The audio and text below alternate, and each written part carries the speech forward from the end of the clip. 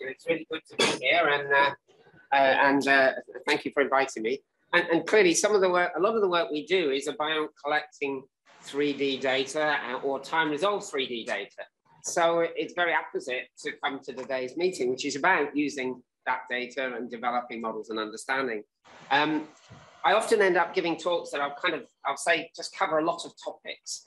It's really nice to come today and actually try and concentrate on just one topic, which is looking at composite materials failure. Of course, composites are complex and multi-phase materials, and I'm sure you don't really need me to tell you how X-ray imaging works.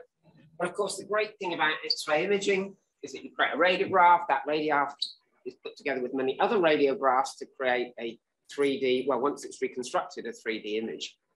But the key point about that is because it's non-destructive, it gives us that opportunity to go back again and take another image and another image and another image. So we can collect either time-resolved images in real time or time-lapse images over many weeks or many months. So we can really understand not just how, we can not just understand 3D structure at the beginning, but we can understand how 3D structure evolves over time. I just want to show just two quick examples of that. So the 3D nature, this work we did, Fabian Leonard did this in Manchester a little while ago, looking at an impact on a composite plate. But of course, the nice thing about that is that once you've got that 3D data, you can cut it up and you can, the quality of the image isn't as good as it was on the screen. Never mind. But you can once you've got the image, you can slice it, you can analyze it, you can separate the phases, you can understand the nature of the cracking and so forth. And in this case, by segmenting the image in a particular way, you can separate out the damage layer by layer. So you can see how different layups and different fiber layups give rise to different types of damage and which interfaces are most likely to damage. And as I said, the other point is that you can measure over time. This is a woven composite, so it has a kind of unit cell. And in that unit cell, we can collect the information across the whole piece, but we can also look at that particular unit cell and understand the damage that occurs in this. So in this case, we have a weft, a warp and a weft. We have fatigue loading. And of course, as is the case for many composites, were we to say, well, composite should be used in undamaged state, we would massively reduce the lifetime of composite materials. Just in the same way, I mean, I remember when I was talking maybe many years ago, we talked about aircraft flight and the rivet pods. In an aircraft, you have about 100,000 rivets, and you probably have 10% of those have cracks. So that means you're flying in an aircraft with around 10,000 cracks. And it's important that we understand how those cracks behave. But it's analogous in a composite material. A composite material will always have cracks, or at least as soon as it starts to be used, probably even from manufacture. So here we can see just a unit cell taken from that woven structure. And we can see we've basically taken away the matrix, so you can just see the fibers and you can just see the damage. And it's fairly damage-free in the as made case. But within 1,000 cycles, you can see transverse ply cracks starting to occur. And those tend to occur normal to the applied load. And as we go on, the periodicity between those increases, their size increases. We start to get cracks running parallel to the plies. And obviously, by the time we get to 50,000 cycles, we can see a significant increase in the number of cracks and defects. By 60,000 cycles, those are all starting to really connect up. By 70,000, you can see they're going further. And at 80,000 cycles, which is just before failure. So this is 80 times after we saw those first cracks in that first 1,000 cycles. We can see that the damage is really quite extensive and failure takes place soon after. So I think in engineering materials, we tend to need to understand damage. We need to make materials that are damage tolerant, and we need to have models that tell us how that damage will occur. and how that damage will progress. Of course, what that enables us to do then is to identify non-destructive testing procedures that will allow us to interrogate this material. If we know that cracks are going to grow at a certain rate, we can calculate the period between which we need to make inspections, and that enables us to assure the safe life of a component, whether that's a nuclear component or an aero engine component or something less structurally critical. So understanding damage, where it initiates so that we know where to look for it, how quickly it grows so we know how often to look for it is really critical. And modeling is now an integral part of many safety cases. If you want to build a nuclear plant today, you may not be able to undertake enough tests over enough time to make an assurance. What you need to do is combine modeling and measurement in order to put those two things together. And we often talk about the term digital twin. I actually like to think of we often forget the poor other twin. So we talk about the digital twin, but we also need to remember the physical twin. And obviously in the long term, we hope that the physical twin will kind of become less important, but today the physical twin is really important because it helps us to validate and test and extend our models and increase our assuredness of our predictions. So, you know, please, when you use the word digital twin, please bear in mind that physical twin and how do we collect that data? How do we validate that data? How do we bring modeling and measurement together? And I think that's a really, really important message to get across. I read a lot of EPSRC research proposals where we talk about doing everything in the virtual sphere. And maybe one day that will happen. But my suspicion is we will always need some experiments to complement and to assure our modeling capability. And then indeed, that's a good engineering approach. Okay, so if we start to think about image-based modeling, we need to be able to collect good data in order to put that into a computer model. And I'm not going to go through this in any detail because I presume unfortunately I couldn't be here yesterday, but presume this has been done and gone through many times before. The idea that you scan your material in 3D, you can then mesh that, and you can then either, I mean, in many cases, I remember we did an experiment for a French group, a PhD student came over in the vacation and said, we need really, really high resolution data. We want all this data. So we took all these scans and we meshed all these scans together and we built this huge database, huge image volume of a concrete material. And they said, oh, this is too big for us. So they then downsampled that and took a much smaller model. But inevitably, what we want to be able to do is to collect data at different length scales to build multi-scale models and to put those together. This is actually was a piece of work we did maybe 8 or 9 years ago, and I was quite surprised just how many people have cited this paper, which is a relatively simple paper, just looking at a 3D measurement, creating a 2D model, and then looking at the cracking behavior. I think, you know, Quinn and I talked before the session about the need to store that data, because at that time, the modeling capability could really only do 2D modeling. Now, they took individual slices and they turned those into a number of 2D models. But obviously, that data has a longer lasting value because techniques and methods improve.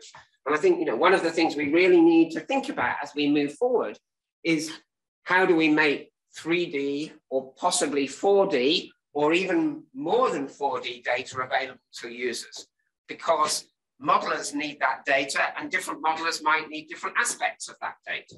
And at the moment, we find it, you know, people are very good. Oh yeah, you can store your data on our database. And then you tell them the size of your data set and you all have a bit of a think about it. And it can be difficult transporting it. It can be difficult storing it, and it can be difficult accessing and analyzing it. And this is work we really need to think of as we go forward and make the case for data stores that allow us to do that. So composites have a lot of different length scales. Obviously, if you're building a wind turbine, that length scale could be 100 meters. We're now looking at wind turbine blades that are 100 meters or so. So really significant pieces of engineering. But we need to understand that at its functional level. We need to understand the stresses that are delivered. We need to understand the fatigue cycling it experiences. We need to understand the environment it experiences. But clearly we need to then understand that at the laminate level, or and then we need to understand that at the intralaminar level, and we need to be able to understand it then at the fiber level, so we can understand interface failure and so forth. And clearly we need to be able to understand it even at the atomic level in terms of the optimization of fiber technology and so forth. So that's a big challenge for modeling, a big challenge for measurement. So I'm just going to give you one example of a piece of work we've done. We did with in fact, Royce and Senku was the postdoc who did the work, and the aim was to look at a piece of notched multiply composite. So relatively simple piece of work. In fact, we actually did this work 10 years earlier for the American Navy, because they wanted to understand the nature of damage around a notch in a multiply composite. So again, I'm assuming quite a bit of work has been focused on the image acquisition process. Here we went to a diamond light source. The great thing about diamond light source is we have higher intensity, so we can do time-lapse experiments at shorter times than we can do in the lab. And we basically loaded a sample. In this case, it wasn't fatigue, it was just a simple loading case. And we recorded a series of images. I don't know whether that does that. Yes. So we recorded a series of images, one before we really applied much load, just enough load to hold the sample. And then we took a number of images. You can see we unloaded and took the images here at these points B, C, D, and E as we loaded the sample, and the response of that sample deteriorated with damage. And because we wanted to look at the fiber level, we actually only looked at a small volume of this material. You can see just around that notch where the damage was likely to take place. And the sample was about 4 millimeters. So this was about 2 millimeters in diameter. And that allowed us to image those fibers at sort of micron scale. So we could see the 6 micron carbon fibers. So this kind of just explains the modeling strategy. Again, I don't think it's particularly novel. We took the X-ray CT of our volume. So this is this little volume of interest is shown on the left here. And from that, we could extract fiber orientations for the different plies. We were able to create models of each fiber, and then we were able to apply some boundary conditions, work out all the failure mechanisms that could occur. We could then put those together into plies. We could then put those plies together into composite, and we tried to validate that with the X-ray CT that we measured as a function of time. So that was the kind of approach we took. And what I'm going to do is just talk you through some of the steps in that and have a look at some of the outcomes. So one of the things to note, of course, here is that some of that is stochastic, some of it is deterministic. So fiber failure, for example, each fiber will fail stochastically. So you've got to think about not just having deterministic models based on mechanical tests, but you also need stochastic models which say, well, what is the chance of a fiber fracturing? So at the subscale, at the fiber level, we had a stochastic model. As we went further up, we ended up with more deterministic type models from basic tests. Okay, so yeah, so as I said, the strategy was to take that volume of interest, which is, as you can see, comprises 45 degree plies, 90 degree plies, minus 45 degree plies, and 0 degree plies. So the 0 degree is parallel to the applied load. And as I said, we were able to extract small volumes from each area to build up little areas to understand the effect of fiber alignment and so forth. And of course, in reality, life is more complicated than that, because often it's very difficult to get enough contrast. So you can see here we've got some phase contrast. That phase contrast helps us by making it slightly easier to see some of these cracks. But it also makes the images a little bit difficult to interpret. We took roughly 2,000 slices, 2,500 pixels roughly, 32-bit images, 300 nanometers per pixel, and as I say, a little bit of phase contrast to try and extract the features. And you can see there are interply delaminations, there are transverse ply cracks, there are cracks that pass from one ply to another, and there are fiber fractures if you look very carefully. So in order to extract all the information, one of the things we wanted to do was to be able to track individual fibers, because obviously you could model every fiber as perfectly aligned, every fiber perfectly distributed in a nice simple way. But in reality, manufacturing means that fibers aren't perfectly aligned. So what we did was we tried to track every fiber. So instead of using just a kind of simple thresholding type method, basically we tried to identify each fiber in every slice. So you identify the fibers in that slice, you take the next slice, you try and find the same fibers, you try and find their centers, and you track them through all those slices. Of course, it's not easy when the images aren't very good. We can actually do better than these images, but you can just see in this case, this was taken a few years ago, but you can see the images are not easy to interpret. They don't look like nice, simple fibers. So it's actually quite a challenge to make sure that you can track as many of those fibers as you can through your sampling volume. And because we wanted to, in this case, we wanted to see both the individual fibers, but also see the cracks and the relationship between the plies, we had a bit of a challenge in terms of microstructural scales. So essentially, So essentially, you look for every fiber in the next ply or the next ply. If you find them, you can create a nice loci of the fiber trajectory. So in the red at the bottom of the fiber trajectories that you extract. And so once you've got your fibers for one ply, well, we did that for each of the plies. So we had 4 data sets. We had 4 volumes. We had the 0-degree plies, the 90-degree plies, plus 45 and the minus 45s. And for each case, we could create a little region of interest. So a small volume that represents those fibers. And then we were able to think about what is the behavior of those small volumes. So this is again the process that we undertook. So we essentially model those fibers by taking the X-ray rendering, convert that into a 3D model, and then we can apply a whole series of, I mean, most of these are fairly basic properties. So elastic modulus, tensile strength, et cetera, et cetera, et cetera.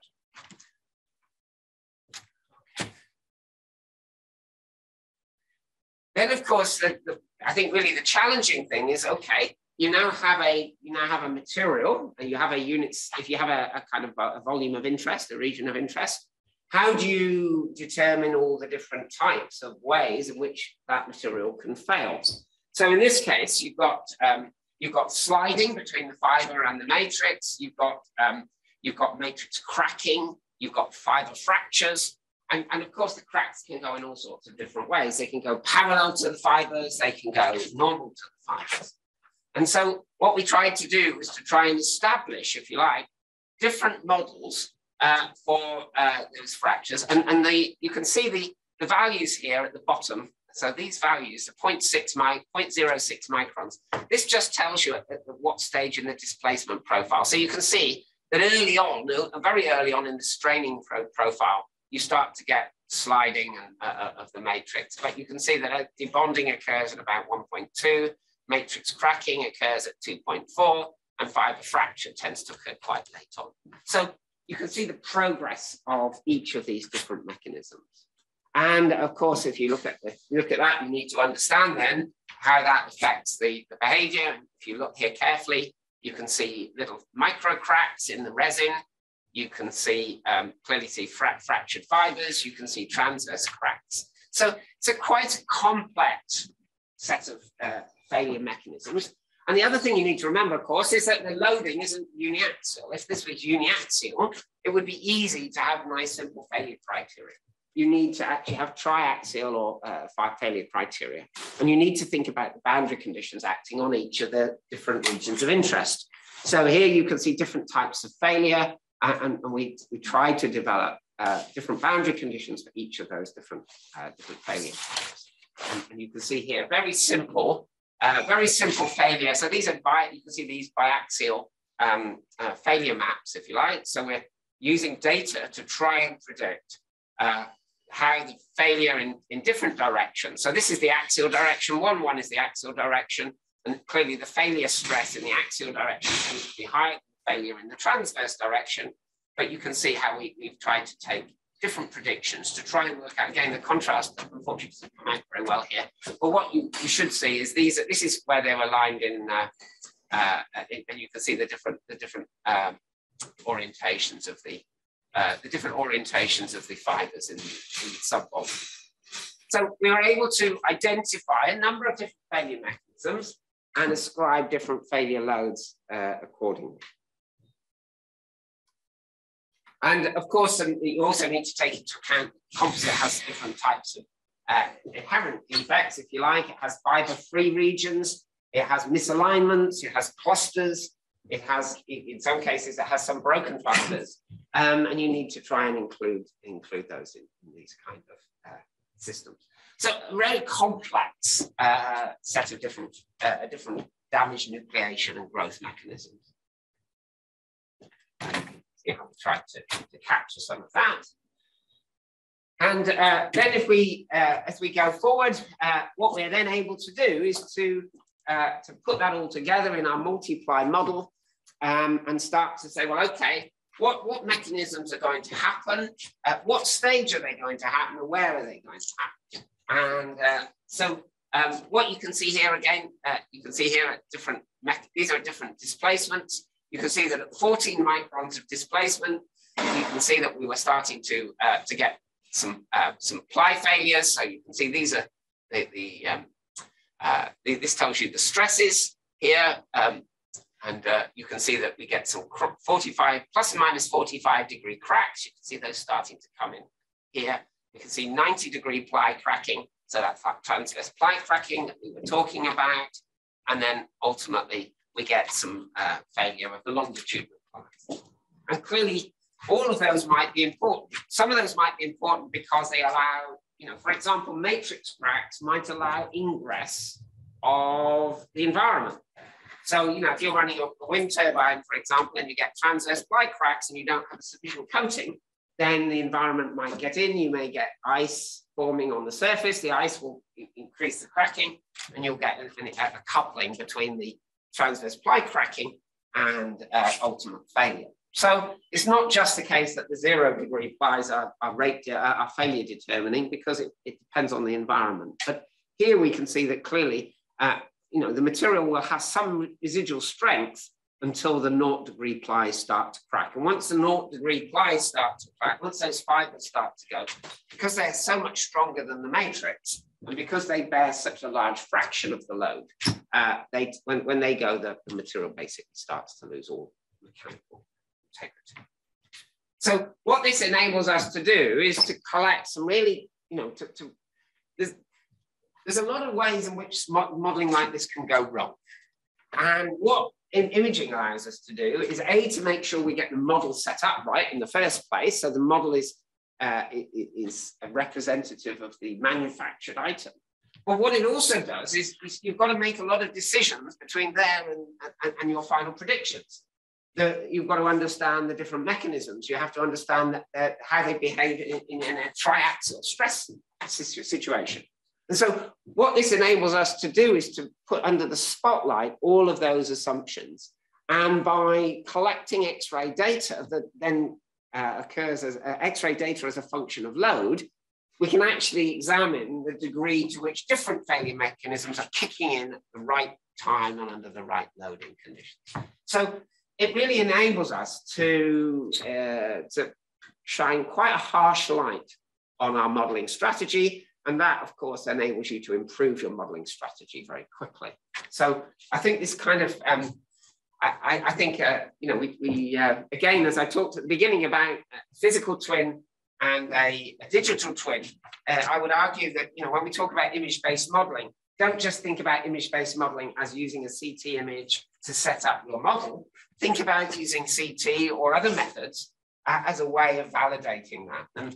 And it's not just X-ray CT. You could be using digital image correlation, for example, to image the cracks that are occurring and understand the nature of the cracking when the cracking occurs. It could be acoustic emission that you're using to hear the fiber fractures. And so you can relate the fiber fractures to the prediction of the not live failure tracking. It could be that you're using ultrasound and and producing ultrasound maps to correlate with your failure predictions. But I think this ability to be able to combine image-based models with in situ or ex situ tests and non-destructive tests is a really valuable way forward. And I think it's an important strategy if we're going to develop more robust modeling techniques. And if we're going to also, obviously, it allows us to shine a light on the theories and our understanding. It's not just about getting the right constitutive equation. In some cases, it's understanding the mechanisms. Okay, so obviously what we did then was to compare the predictions in two ways. We compared the predictions with the actual loading curve, and you can see that the loading curve, whilst the predictions are not perfect, you can see that the predictions of the model capture the general shape of the curve and actually do remarkably well in terms of relating the displacement to the loads that can be borne by the material. So I think that's pretty reassuring. And whilst of course you wouldn't expect a one-to-one correlation between you'd love to see a one-to-one correlation between the cracks that are predicted and the cracks that you measure. What we can do then is we can then quantify those cracks, the number of cracks you get in the X-ray CT, and compare that with the number of cracks and the location of those cracks that you're getting in the microstructural model. So I think, this as an approach, this has a great deal of merit. And it was interesting that the student actually published this paper first without the side-by-side analysis with the CT, because we hadn't managed to complete all that work. And the second paper that was published in 2020 actually brings those two into coincidence. And I think it's a really important strategy. Okay, so I hope, through this talk, I hope I've kind of shown one particular application of image-based modeling and its relationship to X-ray, time-resolved X-ray CT. But I hope on the other, I've brought out some of the key aspects about how models relate to measurements and the importance of those measurements, both from a kind of NDT approach to validate the models, but also in terms of the NDT that you might need to validate safety cases or to determine inspection routines. So if you've got a wind turbine, if you've got a wind turbine blowing somewhere off the Shetlands, you don't want to be inspecting that every 5 minutes. But on the other hand, you don't want unexpected failures. So balancing that is a really important aspect. So just to conclude, I hope I've shown that X-ray CT, because it can provide this temporal evolution and because it can provide 3D information. So 3D, great for setting up models. Temporal evolution, great for testing models. So, and as I said, in real life, fibers don't go where you want them to. Resins don't necessarily infiltrate where you want them to. You get fiber-free regions, you get contacting fibers, you get fibers that cross over, you get fibers that get broken during manufacturing. What this enables us to do is also to say, well, how good does manufacturing have to be? How straight do the fibers need to be? How free of certain defects does this need to be? How important are voids in the resin? Do they play a role or do they not? So it enables us to really examine the degree to which manufacturing has to be perfect and the degree to which you can accept errors in manufacturing.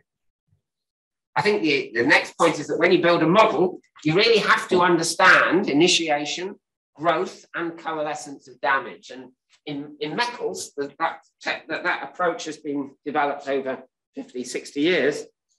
In composites, there's still quite a few gaps in our understanding. As I said, I would argue that 3D imaging, we need to be able to create realistic 3D models, and we need to know how big is a representative volume is big enough. How much data do we need? Have we got something that's representative? And I'm sure other people will be looking at that over these 2 days. But I think how big a data set is big enough? How many levels of scale do we need to take into account? How do we pass information from one scale to another?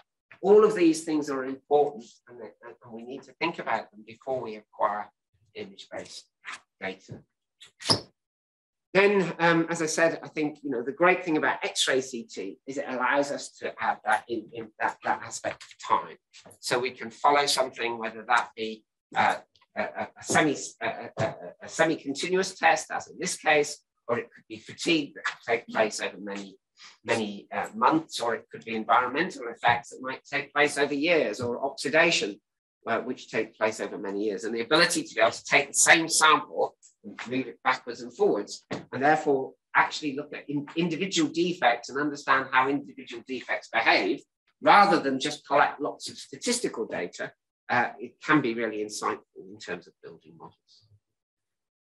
And as I said, the real important thing is then how do we take all this knowledge and apply it, whether that's to the design of future build or the design of inspection for existing plant. And I think that's a really important aspect. I just wanted to then, you mentioned at the beginning, we are lucky in Manchester to be part. We now have a national research facility along with Warwick, UCL and Southampton. We have about 10 different machines. You can access even bigger machines at Southampton. You can access phase contrast machines at UCL, and you can access some faster machines at Warwick. So anyone can apply to have some beam time. And if you're a modeler who's not very confident about doing tests, we can also, if you provide the material, we can do the imaging and provide the data for you that you could then turn into an X-ray, into an image-based model. So please do think about that. You can apply with a very short proposal and can gain access to some really unique facilities. So if you are thinking about using X-ray CT, please do get in contact with us. Thank you very much. I hope you found it.